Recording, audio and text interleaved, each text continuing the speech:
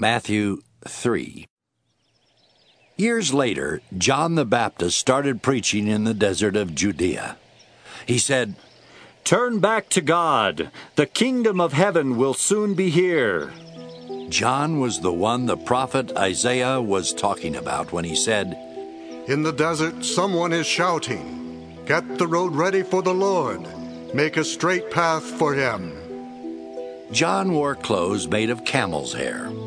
He had a leather strap around his waist and ate grasshoppers and wild honey.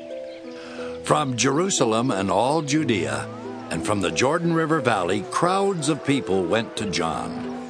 They told how sorry they were for their sins, and he baptized them in the river. Many Pharisees and Sadducees also came to be baptized.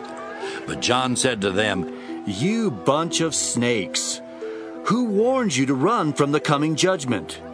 Do something to show that you have really given up your sins. And don't start telling yourselves that you belong to Abraham's family. I tell you that God can turn these stones into children for Abraham. An axe is ready to cut the trees down at their roots. Any tree that does not produce good fruit will be chopped down and thrown into a fire. I baptize you with water so that you will give up your sins. But someone more powerful is going to come, and I am not good enough even to carry his sandals. He will baptize you with the Holy Spirit and with fire. His threshing fork is in his hand, and he is ready to separate the wheat from the husks. He will store the wheat in a barn and burn the husks in a fire that never goes out."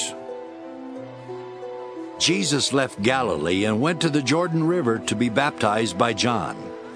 But John kept objecting and said, "I ought to be baptized by you. Why have you come to me?" Jesus answered, "For now, this is how it should be, because we must do all that God wants us to do." Then John agreed. So Jesus was baptized, and as soon as he came out of the water, the sky opened, and he saw the Spirit of God coming down on him like a dove. Then a voice from heaven said, "This is my own dear Son, and I am pleased with him."